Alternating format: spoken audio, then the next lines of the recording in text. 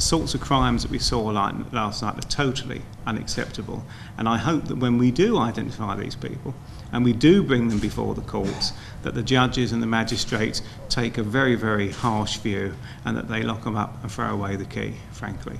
But for me to stand here now and say this makes me sick. Why should, I mean, you've got people's properties. You sort of like got innocent people. Stupid.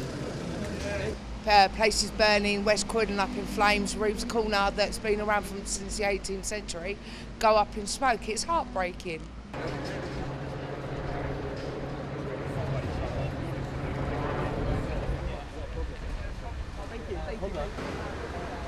you.